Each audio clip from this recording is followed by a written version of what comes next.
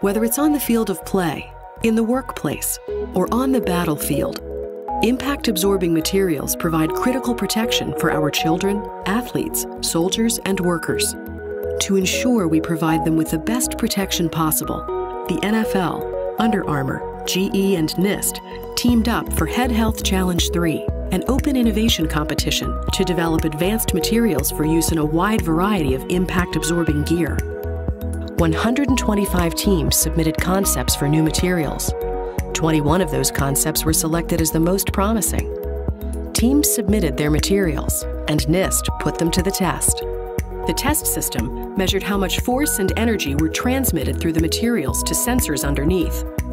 Compared to conventional materials, the 5 winning materials demonstrated innovative approaches to energy absorption and the most promise for further improvements. They also had this characteristic of being architected materials, which means that the material itself absorbed energy, right?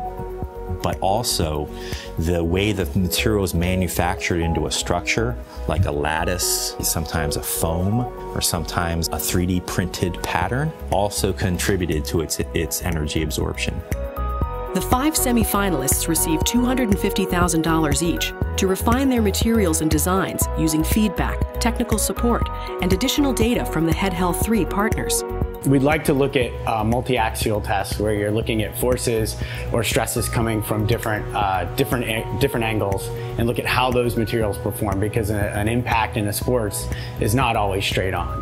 By the end of 2016, the team with the best impact-absorbing material will get an additional $500,000 for further research and development.